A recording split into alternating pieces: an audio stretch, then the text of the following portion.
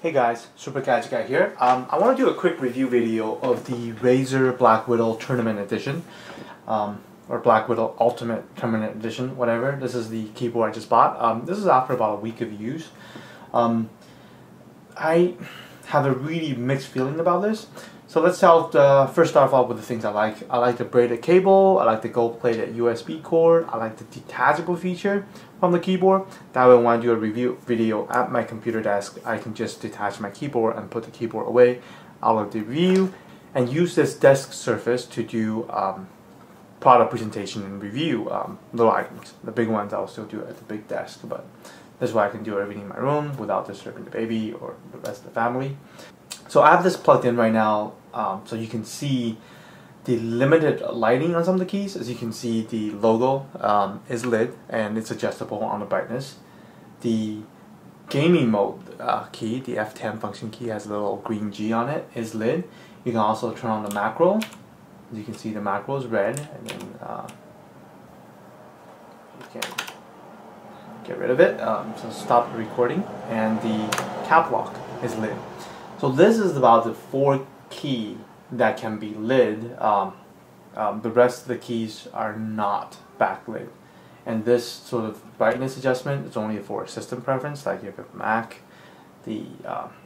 with Mac laptop you can adjust the backlight, but this is it. I wish it is backlit.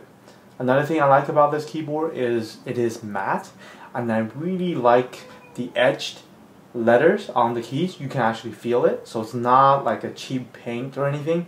And I really like this, so when you're typing or playing games, this texture under your fingers feels really good, and the general texture of the keys and keyboard itself, I like that a lot.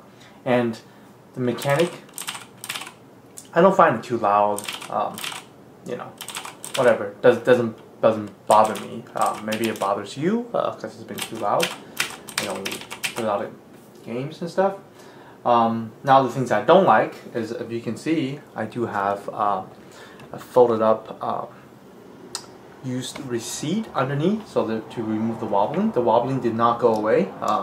It's not like the gluing of the pad hasn't set or anything.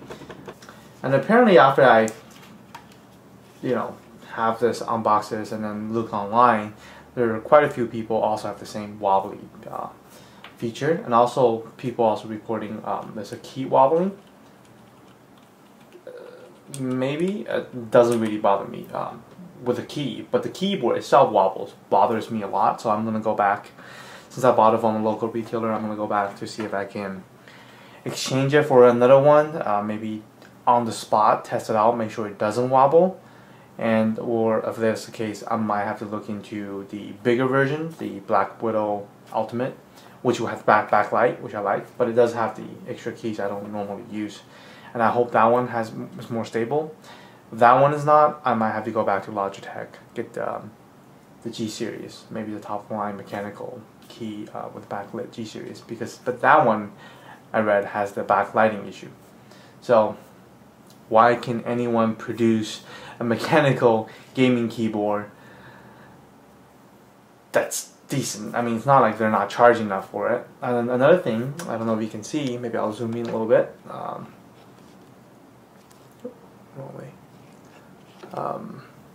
Is on the space key itself. This is the release week for, this is the second week. Basically I finished main storyline for Saints Row the 4. If you can see, there is actually either on the palm rest, well, whatever that's not a palm rest, but whatever where you rest your hand is, and the edge part of the space bar, which I use a lot. Let me see here. So I hope you can see it. That this is only after about a week. I like the finish, but the finish does not seem to be that durable.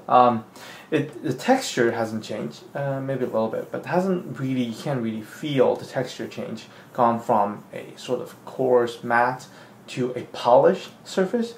But as you can see, just me doing the resting thumb on this 2 front ends, that the keys are somewhat polished already. And this is only after a week. The rest of the keys seems to be okay. It's hard to tell, but definitely the space bars. Definitely with the space bars right here and right here, and where my thumb rests right here, you can see that the finisher are basically got rubbed off. Doesn't affect the feel or the functionality of the keyboard. I'm just saying that it might start off without matte, but it might become polished keys after use for a while. It definitely affects its appearance. That I wish the finish is more durable. The keys won't come off because it's all etched in. So I don't know if the Black Widow Ultimate, the non-tournament version, will have the same issue. Then I might have to go with the Logitech if that's the case with the Black Widow, because Logitech is a little bit glossy. But if it's already glossy, I guess if you sort of gloss up the keys, it wouldn't really matter that much because it's all gloss and gloss. Certainly the DAS keyboard, on the other hand, doesn't have any of these issues. It's a much heavier keyboard than this, a little bit heavier, and definitely does not have the finish issue, but it's super glossy. I want something that's not glossy. To those gaming peripheral makers out there, if you're making a gaming keyboard, yes, definitely have the 10 keyless option for people.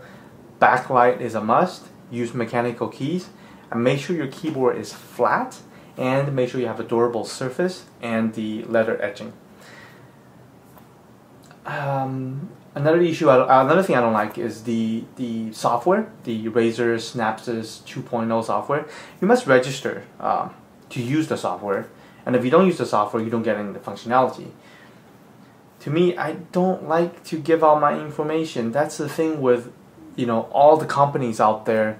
They like to lock you in by forcing you to register account and password and potentially credit card number with them, and yet they don't keep their data secure. So you get I'm not going to remember, create different password for different site and services, and basically I use the generic ones, and I stopped doing that 2 years ago, because if I use the same one and great, Sony got hacked. Oh God, changed my password, and everything else I used the same password, and so got hacked. If you want to ask your customer for their information, username and password, at least don't get hacked. If you do, to some extent compensate your customer for something. It's like, I just want Razer to give the customer an option, right? If I wanted to use your sync game profile, I travel, whatever, then I can sign up for it. But if I don't, just let me be able to use all the feature that comes on this keyboard without register for a damn account on your servers that requires a password. I only play game on this one computer. I don't travel around. I don't want to bring this keyboard to my friend's house so I have the same gaming profile to play. I don't do that. So don't overcomplicate things, and don't force your customer to register for an account and username and password if you can't keep it secure. I mean, I remember good old days. Just buy a CD, you pop it in, and you just play the game. Play it. There's a multiplayer option. You can still play it. Before, it's cheaper than console because there's no much stringent licensing royalty payment to the hardware manufacturers. It's just like, you buy it, you play it. Great. Now it's like half-finished software, expect you to pay $60 for it, and you have to pay another $30 for their season pass on the downloadable content.